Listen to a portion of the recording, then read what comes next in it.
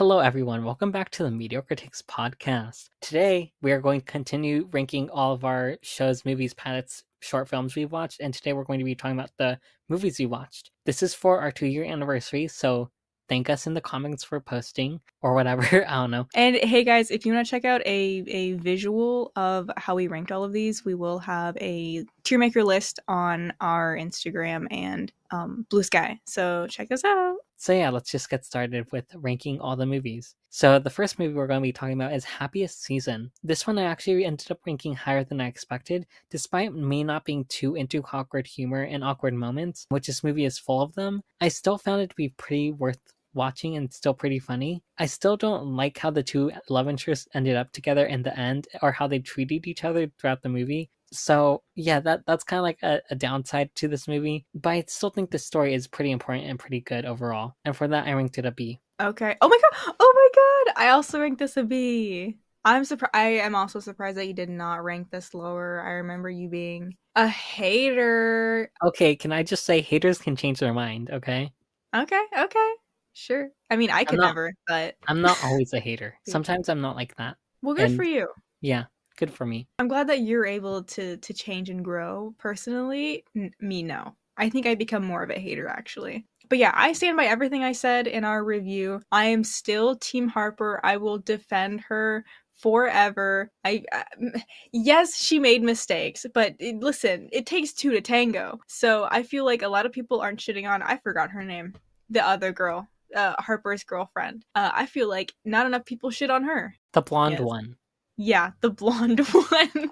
You know, in a lesbian relationship, you have a brunette and a blonde. Always. There are two genders, brunette or blonde.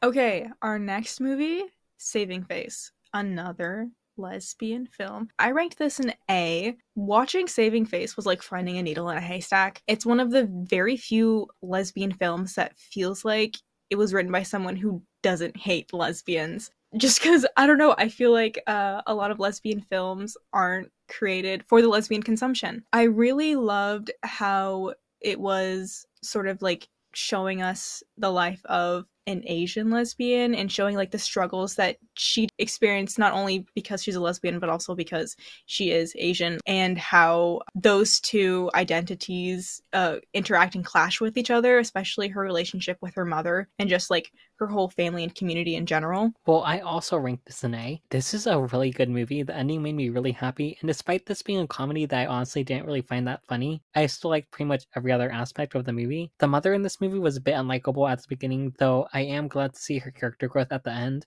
Also, if there is one funny part that I actually found funny, it's when the main character crashes the wedding, and like that whole scene where we figure out who the father is of the mother's child, that was really great as well. And yeah, this is just a really happy lesbian film. It was a bit sad in the middle, but it's just really sweet at the end, and I give this an A. The next movie we're going to talk about is Kajillionaire. So I have a lot of mixed feelings when it comes to this movie. Like I mentioned before, I hate awkward moments and awkward humor in media, and this movie is filled with them, just like in Happiest Season. The main reason I ranked these two pieces of media differently is because despite Kajillionaire having awkward humor, it's way more serious and I didn't like the tone of it overall. This movie is just not for me, and that's okay. So I ended up ranking this a C. I will say I do think this is an important movie, and I wish more people would watch it because of that. Yeah, I ranked this a B. I also do think this is a very important movie. It made me cry, personally, as someone with parental issues. It did make me cry. I just think this was a very beautiful movie, both like cinematically and just like with the story they were telling. I think the reasons why I love this is also the reason why I don't think I would necessarily come back to it as often as I would other films, because it's sort of the core message of this is very much like, you know, witnessing someone with horrible parents interact with someone who seems like they have a lot of love to give, and how that person just doesn't know what to do with that. It's a perfect bittersweet story, I guess I would say. Especially that ending. I think that the epitome of that ending is bittersweet. Okay, our next movie, complete 180. Trick or Treat Scooby-Doo. Sadly, I ranked this a D. I think really the only things I loved from this film was lesbian Velma and Trevor. And we all know how I feel about how they treated Trevor in this movie. They did him so dirty, and I cannot get over that. I also think that the pacing was really bad. I did sense watching this, I did watch some of the Scooby-Doo movies that I haven't seen before, and I sort of feel like they all have that same pacing issue where it just feels like we're getting scenes where we don't necessarily need, and there are scenes that go on for way too long for no reason, and that was something that was a huge issue with this movie. But yeah, I would just say that this movie had a lot of potential, and I don't think they're going to continue with the lesbian Velma thing, which I wish they would, because it's true, she's a lesbian, but I just don't think we're going to get that, which makes me kind of upset at this film even more, that it would sort of get my hopes high.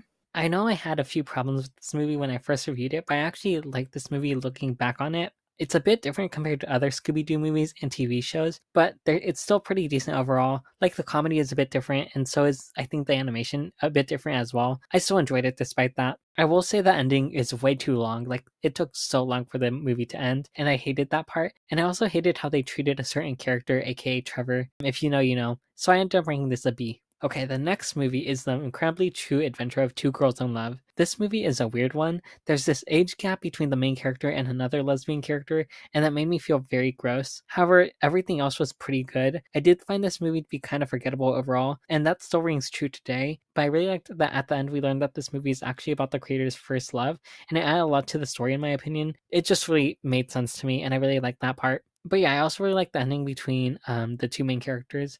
That was also really good, and I ended up bringing this a C.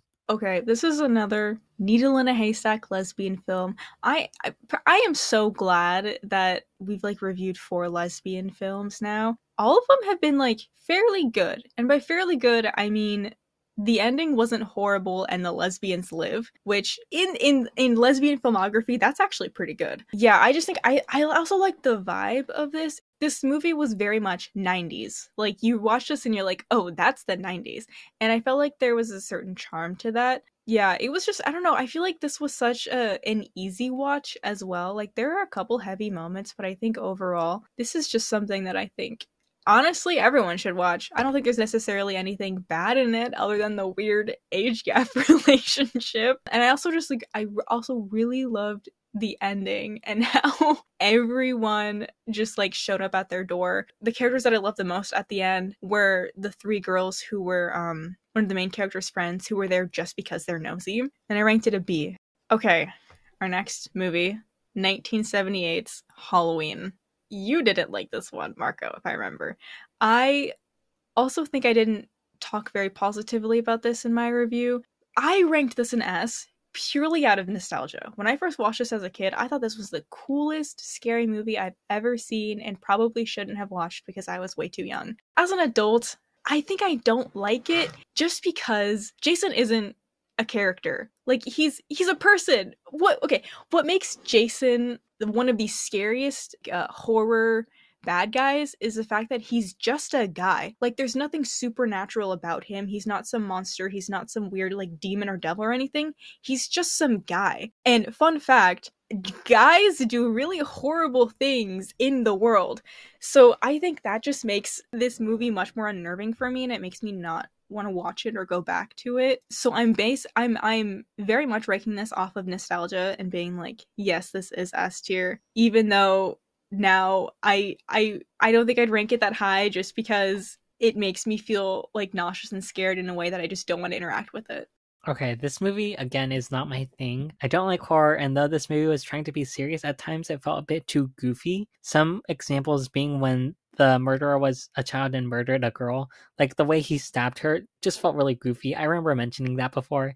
It just looked weird. I know it's a bit nitpicky, but I have to be honest here. And I also found it a bit goofy how the main character's friends talked, and the main character as well. It's just how people talked in the 70s. No, but like, remember the scene where like they were talking about the dumb dog, or like that scene where one of the girls shows like her boobs to her boyfriend, to the murderer, who has a mask on.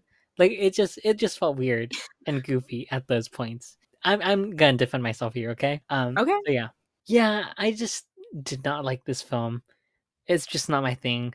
and I gave this a D. So the next movie is The Watermelon Woman. I think this is a really important movie, but it's not one that's really stuck to me after watching, which is strange because at first I felt like I really liked it. I think it's important that the director Cheryl Dunier created this fake history of the Watermelon Woman because there was no real history written down about Black people that she could find, like this character. I think it's an important movie. Do I think it's the best movie? No. For that, I think I'm going to give this a C. Okay, I also gave this a C.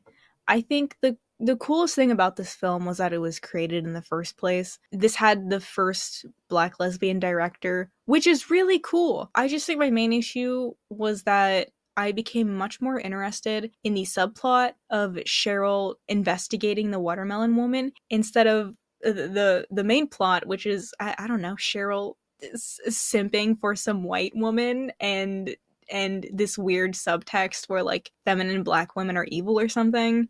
Our next movie is Nimona. I gave this a C. All I have to say is the comic was better. I think the only scenes I liked from this was Godzilla Nimona and the Nimona flashback that we got. The rest was, I don't know, it was kind of shit, and I didn't like it. Okay, I feel like I would have ranked this movie higher if I hadn't read the source comic material after watching the movie. I think Nimona, the movie version, has its merits, but I really love the characters in the original graphic novel. Also, I'm not a big fan of Ballister and Golden Loin being love interests in general, like in the comic or in the movie. I'm just not a fan of it. They should have never gone back together. Nimona is really the shining moment in this movie. She is by far the best thing that could have happened in this movie, and she's pretty much the only thing I liked about this movie because Ballister, again, he did not stand up for Nimona like he did in the comic, which was really annoying. So yeah, I give this a B.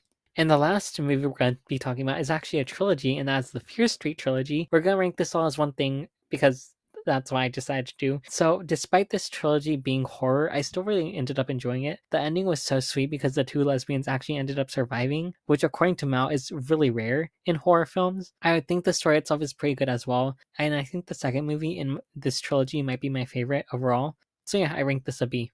This trilogy was my obsession for months. I loved the plot. I loved the twists and turns and how the story unravels through like flashbacks. In the way that the story is told, it made me want to rewatch all of the movies so I can be like, oh my god, it's been there the whole time. I just think it's just an amazing trilogy. I ranked it an S. Also, I've never read an R.L. Stine book, and I'm gonna keep it that way. I know that this was based off of the R.L. Stine Fear Street novels. Never read one, never will.